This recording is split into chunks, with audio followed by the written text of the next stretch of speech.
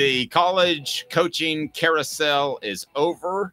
Who made the best hire?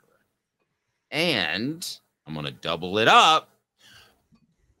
Who held the best coaching search? Okay, so first of all, ESPN grades the hires. Give us the ones that we care about, Caleb. So Sherrone Moore to Michigan, I think, is an interesting one. He's a B+. We don't care about Arizona. We don't care about Washington. Alabama, Kalen DeBoer to Alabama is considered an A-. Mike Elko to Texas A&M is a B+. Dave's favorite head coach, Manny Diaz, is going to Duke and somehow got an A-. That's not an A-. I don't like that. That's a good hire for Duke. I don't like Manny Diaz, but I do think it's a great hire for Duke. It's a terrible hire. Manny Diaz is not a good coach. Duke's a terrible program. More SEC, Jeff Lebby to Mississippi State, former Heupel offensive coordinator. They got a B for that hire. And moving on down, no one cares about Michigan State. No one cares about Syracuse. No one cares about Oregon State. That's pretty much it. I covered the ones people care about. Maybe if you want to say people care about Michigan State, they hired that Jonathan Brown guy, I believe, from Oregon State. So Jonathan Smith, excuse me, who's going to replace Mel Tucker, who apparently, likes to have a little fun over the phone. Okay, so Dylan says the Alabama coaching search was pure entertainment. I agree with almost everything Dylan says, but we're 180 degrees different. I thought it was incredible because they targeted who they wanted and they went out and got them. Okay, now I don't agree with who they hired. I think the hire is a B-. Okay, but I think the way they did it and they were concise and they had a plan. So either they've been planning on this for 3 or 4 years because we've all known that Nick Saban's going to retire sometime, or they moved quickly because he gave them a little bit of information. Either way, they moved quickly. They got who I think they wanted, either their first or second choice. So I'm down with that one. I think it's not a good hire. It's not a great hire. It's not an elite hire, but it was a good coaching search. So we'll have to disagree on that with some of our message board. I think that Michigan would have hired Kalen DeBoer in a heartbeat had he not been off the market. I think you and I are going to disagree on the Michigan job. I don't think you elevate a guy from within. I think that job is better than that, despite what he did in the one game Harbaugh was suspended. And let me address, I addressed all three that I care about. Elko is the best hire, and he's going to have success at A&M, in my opinion. A&M ran the best search as a whole. You mean Alabama? Alabama ran the best search, right? Alabama ran the best search. As a whole, I think Michigan just messed in their Wolverine kit. Okay, here's the thing where I have to be fair to you with Sherrone Moore. Is that Michigan, okay, now this does line up with when Connor Stallion started stealing signs, so take with that what you want, okay? But Michigan was a perpetual 9-4 program under Jim Harbaugh, weren't they? Until 2021. 2021 was the year they promoted Sherrone Moore to offensive coordinator. Just co-offensive coordinator that year, but still offensive coordinator. They've won the Big Ten every year since. They've beaten Ohio State every year since. They've gone to the college football playoff every year since. Yes. Sherrone Moore then filled in for Harbaugh in their biggest games of the regular season this year, Penn State and Ohio State. They won both of them. This is literally literally identical to Philip Fulmer with Johnny Majors in the late 80s, early 90s. Now I understand what you were closer to the program than I was then. John Adams covered the program. I understand what they say that Johnny Majors built the program. But Dave, numbers are numbers, and Tennessee didn't take another step until Johnny Majors made Fulmer offensive coordinator. They weren't a perpetually elite program until Fulmer was promoted to offensive coordinator. And then Johnny Majors is out. Fulmer wins Tennessee's 2 biggest games of the year. And he becomes head coach. Very, very, very similar. I don't know, Sherrone. So I can't say this is a bad hire because of that. Because whatever you think of Fulmer, on paper in 1992, that was the most obvious hire of all time, wasn't it? When Tennessee hired Phil Fulmer. Yeah, but okay, with the Moore thing. Here's the one thing: if you're Michigan, you're thinking you can axe this guy in 3 years if he doesn't get it done. Now, it used to be that would be stupid because it would destroy your roster and your recruiting base. But with NIL and with transfer portal, that's not really the case. So I think they thought that was the easy way out. And because Alabama popped before them, I think you had a lot of guys like Dan Lanning get bigger contracts that you're going to hear announced in the coming weeks. and you had Kalen DeBoer actually go to Alabama. So I think Michigan was a little bit stuck and painted into a corner, quite frankly. The Elko, I'm with you on the Elko hire. That's the best hire. It's a great hire. Great hire. I have said for years, if you hire Ivy League mathematicians who also have a background in football as head coach, they would be light years ahead of every other coach in intelligence. Texas A&M is running that experiment with Mike Elko. So this is today's tough question. Go ahead and tell me who you think made the best hire in the offseason. Was it Elko? Was it DeBoer? Who might it be? Again, Caleb loves Manny Diaz, or thinks that I do for some reason, but Dave loves those Miami coaches. He always has. That's why he's a crystal ball. I know. I got a little Jimmy Johnson. What he did for the Cowboys, I'm like, I never really liked Miami, but what he did for the Cowboys, I'm like, okay, I kind of like him. And and by the way, his 3-ring sports bar that was on the beach is the best sports bar you ever been to. Imagine having your wings, watching all the TVs. Upstairs was all Miami, downstairs was all Cowboys. He won 3 championship rings. And then you walk outside to the beach for a while to take a little break, and you go back to your seat, and they hold it for you, and your food's there.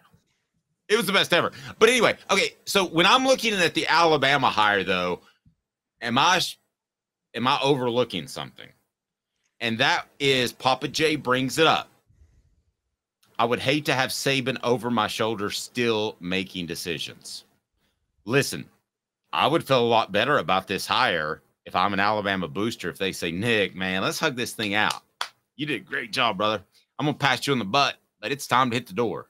I don't think you have another rooster in the hen house. And there are other – Kalen has to make his decisions. DeBoer, the athletic Hooker knows all about the hen house.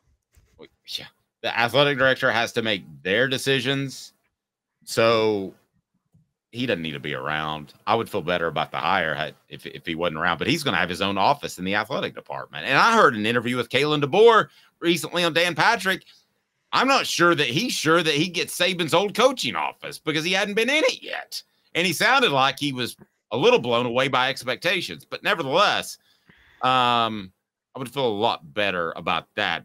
Today's tough question, we get your thoughts, brought to you in part by our friends at Sports Treasures, carrying over 5 million sports treasures and so much more. Go to facebook.com, follow at Sports Treasures TN, Sports Treasures TN. The other thing that you have to factor in is if you want to compare it to the Philip Fulmer hiring and what Michigan did with the Moore guy, does Moore – I think that Moore was probably able to bring everyone together in a coaching transition, which isn't easy. And you'll probably retain the most amount of guys, which is less important with transfer portal.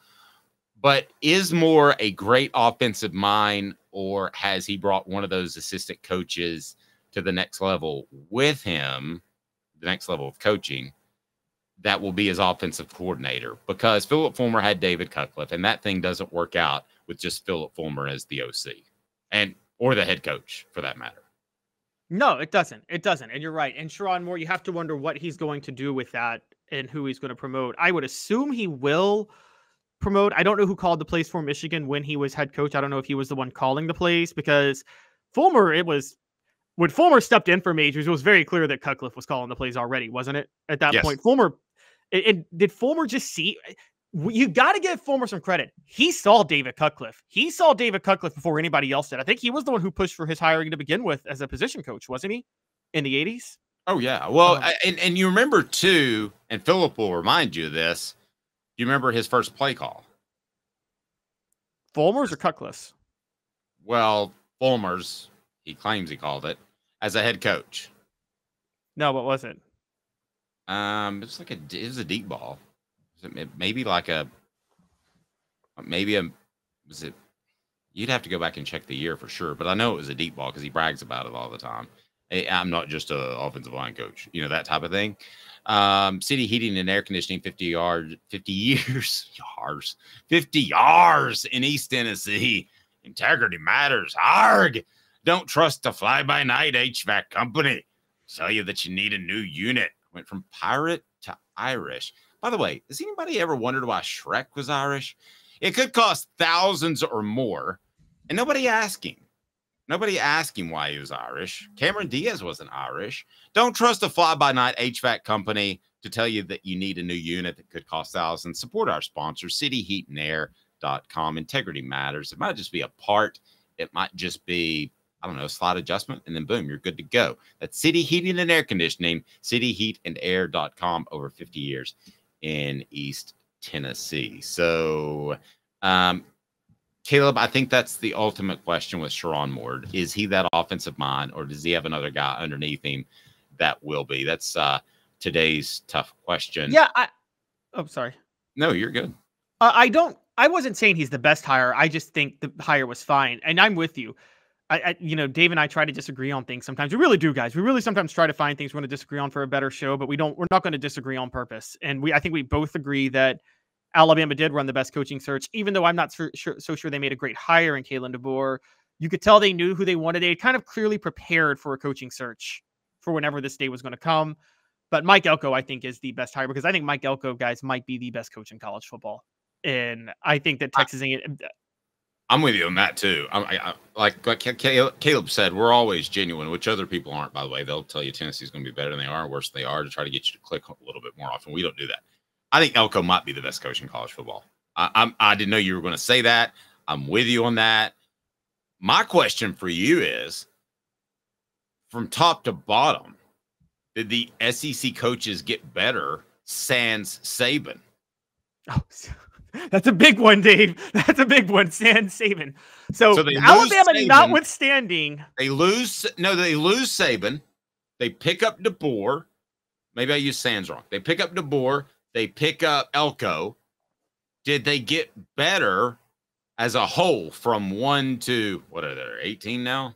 16? Yes, because you're 16, because also, and this is the big one, Jeff Lebby was promoted at Mississippi State. And I think Jeff Lebby's a very, very good hire. He is a disciple of Lane Kiffin and Josh Heupel. And this guy, Jeff Lebby, knows ball. He knows offense. I think he's a good one. Here's why I think they actually may have gotten worse, though.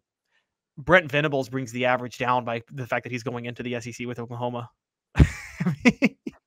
Well, they weren't even there before. All right. I love Caleb, but he's crazy. You just lost a legendary coach. I don't care. You could have 3 other incredible hires. And no, you said sans Saban. Wait, you said sans Saban. No, I'm saying, maybe I used sans wrong. I'm asking you, are the SEC coaches from 1 to 16 better in 2024 than 2023? No, they're worse. They're worse. Okay. Sorry. They're absolutely worse without Nick Saban. Okay. Well, you do have Elko, and you got so you got an upgraded A&M, and DeBoer is not chopped liver. So that's a significant downgrade, though. You can't outweigh the downgrade. Yeah. And Venables, like I said, Brent Venables joining the SEC is a downgrade, and you're higher on Steve Sarkisian than I am. I think Steve Sarkisian's IQ is in the bottom half of SEC coaches. Well, but he was the coach last year and will be this year, so that's not a factor. Tennessee Cider Company, the original hard cider, the Smoky Mountains. Use the promo code HAT. That's HAT. To receive some free swag with your cider order, available most anywhere in the U.S. That's tncidercompany.com, tncidercompany.com. No, it's not as good without Saban, but it's still pretty darn good, and I think it's the best in the nation, especially with Michigan. You losing Jim Harbaugh, I think it's definitely the best coaching group in the nation among any conference. Would you agree with that? They're losing it's the best coaching conference, you're saying? Yes. Yes. No, I think the Big Ten has better coaching than the SEC. Interesting. I think the SEC has better talent. I think the Big Ten has better coaching. I mean, you're talking outside of Ryan Day, but I think I'm much higher on James Franklin than you are. I think Luke Fickell is a superb hire at Wisconsin. I think we're really underrating how good Luke Fickell's going to do there. And Matt Rule is going to ball out at Nebraska. This was his first year. He's going to do. Matt Rule and Luke Fickell are, I think, 2 of the best hires any school's made in a long, long time. I was thinking about going to Starkville and interviewing Sam Lebby, but I don't know if he's a good talker or not. I definitely don't want to drive my Chevy to the Lebby, but the Lebby is dry. Eagles reference? No, come on. I stole it from Derek, and you're not even laughing at that? I already saw it on the message board.